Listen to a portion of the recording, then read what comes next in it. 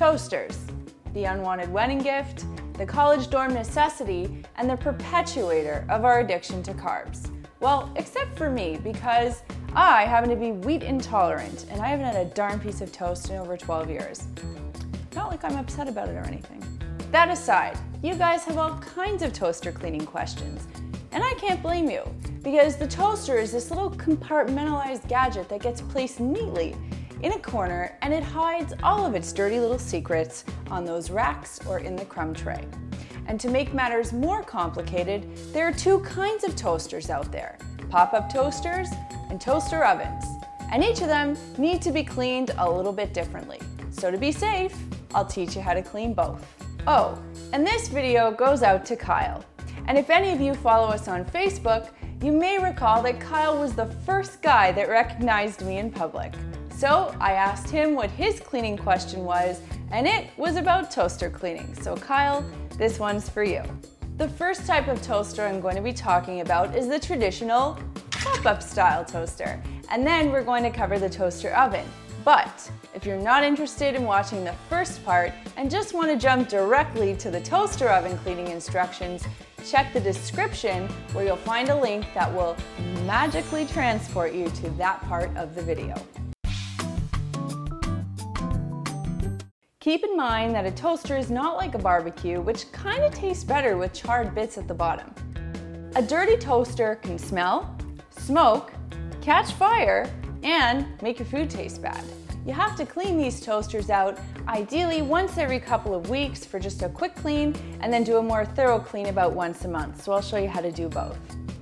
Here's what you'll need: a small cleaning toothbrush, nail polish remover, cream of tartar, dish soap, a sponge, ideally non-scratching, and a cloth.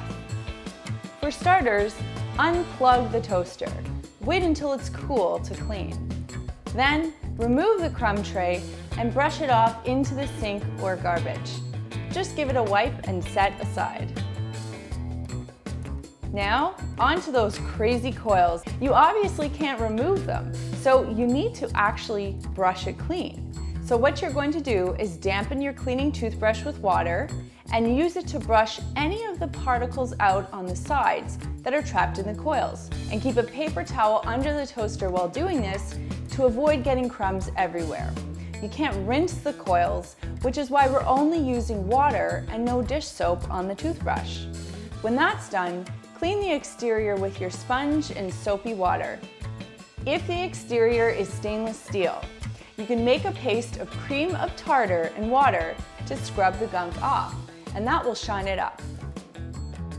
Now here's a cool tip. If you have color transfers on your toaster, say from plastic bags, you can use a little bit of nail polish remover to get those marks off. All you need to do is put some on a cotton ball, wipe it away, and boom, the stain will be gone. Okay, so you've got a toaster oven. We do too. But like some things in my house, only some, we keep it pretty clean. So we needed to dirty this thing up for the video. What I ended up doing was convincing Chad to spend the morning eating cheese on toast. It was a hard sell. But after about 32 slices, we managed to get the toaster oven in the state you will see in just a moment. And I'm thinking it's an acceptable amount of grimy.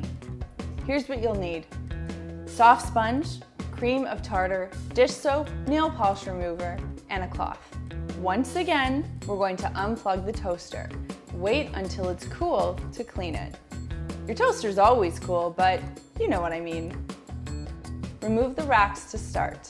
Make a paste of cream of tartar and water. This will be safe for the interior, wire racks, exterior, and the glass door.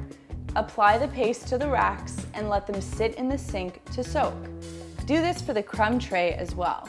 Now we usually line ours with tin foil to make cleanup easier, especially because a lot of things with cheese get created in our toaster. Here's where things get a little bit spicy. Add the paste to the sponge. Apply the paste to the interior of the toaster and then the exterior. Use a cloth dampened with water to rinse the interior And then move on to the exterior, do the same thing, and then buff everything to dry. Finally, you'll clean the racks and the trays in the sink. Put the whole thing back together and you're good to toast, so long as it's been thoroughly dried. I don't want any messages saying you have been electrocuted.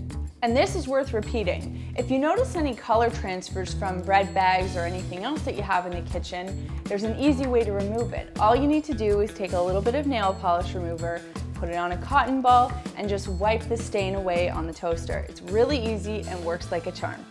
Now you know how to clean any kind of toaster you're going to encounter.